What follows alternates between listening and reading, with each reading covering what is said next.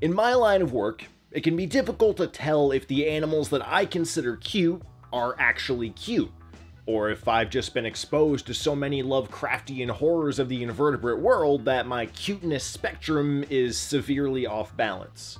You tell me. For example, I think that this is the most adorable organism on planet Earth. It's called a velvet worm, phylum Onychophora, a small, soft-bodied, many-legged predator with a secret weapon that will stick with you for a very long time. And hey, while we're on the subject, what is a velvet worm? Why don't we see them more often?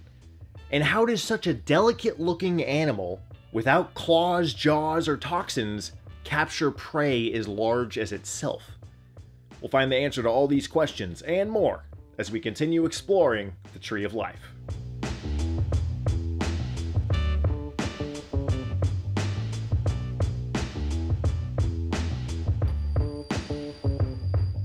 Closest living relatives of velvet worms are arthropods and tardigrades.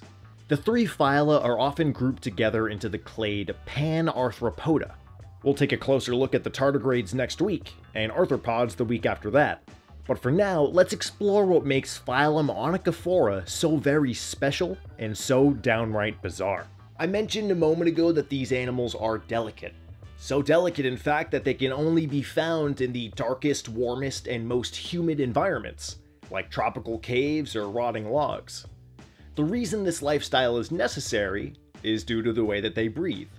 Like arthropods, velvet worms breathe through tiny holes called spiracles. Unlike arthropods, they can't close these holes to conserve moisture, so they're constantly at risk of drying out and suffocating. Exposure to sunlight can be a death sentence, much like the stars of my favorite Christmas movie. It's for this reason that velvet worms actively avoid light, which is also why these otherwise charismatic animals are hardly ever seen in zoo or museum collections, as displaying an animal who actively avoids the conditions necessary to see them is a bit counterproductive. The irony is, even with their reliance on moisture, Onychophora is the only phylum in the animal kingdom without a single known aquatic species.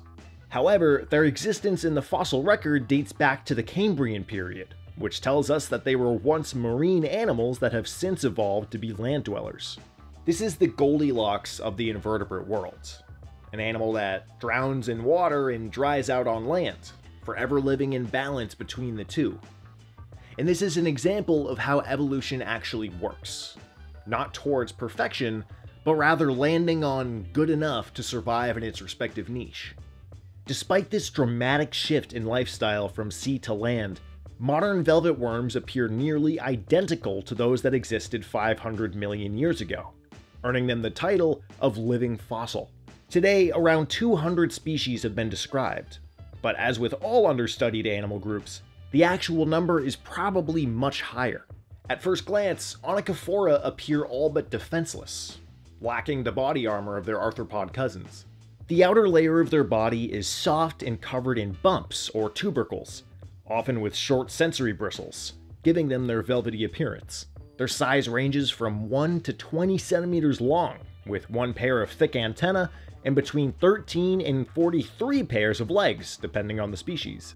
Each leg, called a lobopod, is tipped with a tiny pair of retractable claws, which, along with their mandibles, are the only hard parts on a velvet worm's body. The mandibles are used to cut prey into pieces small enough to be ingested, and prey is any invertebrate that the velvet worm can capture. So this begs the question, how do they capture prey?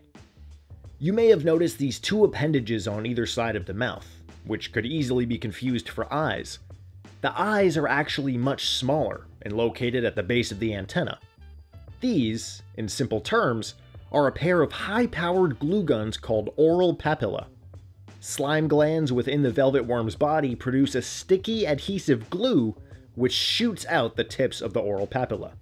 The glue can reach targets up to 30 centimeters away with impressive accuracy, quickly hardening and immobilizing predator and prey alike. Once their victim is trapped like a Spider-Man villain, the velvet worm slowly eats them alive by injecting them with digestive enzymes and consuming them one small piece at a time. Like I said, cutest animal ever. Unfortunately, most of us will never see a velvet worm in person because they require such strict environmental conditions to survive. Next week, however, we're going to meet an animal that's very closely related to velvet worms, but can be found just about everywhere, and can survive circumstances that have earned them the title of toughest animal on Earth, and the only animal capable of surviving the vacuum of space: the tardigrade, phylum Tardigrada.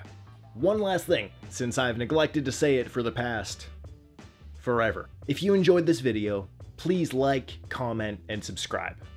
It helps more than you know, and it's the only way that I'll have a Merry Christmas.